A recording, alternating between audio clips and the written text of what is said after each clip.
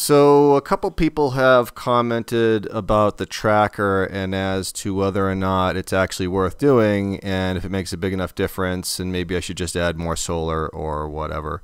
So I wanted to take a quick look at how effective it is. So you can see that we're looking at the two arrays. Now, the top one is a 1680 watt fixed array, and that bottom one here that we're looking at now, that's solar 2, and that's the array that's actually on the tracker itself that's actually tracking the sun. So I've got the remote here, so we're going to go over to the window. I think I can still do this for a little while longer this morning and get it through the window before the sun interferes. And we're going to put this almost, we're going to set it to just about totally aiming south like the fixed array, and we'll go back from there. So we'll move this over so that it's pretty much just facing the same direction as the array up on the berm, almost but not quite.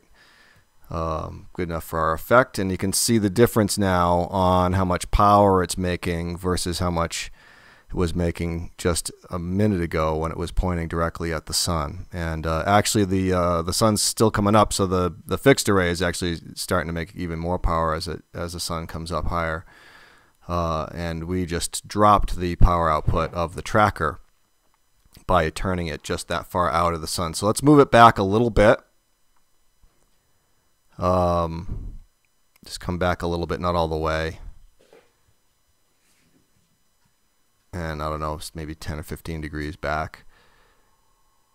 And if we look now, we can see the difference just that little bit made.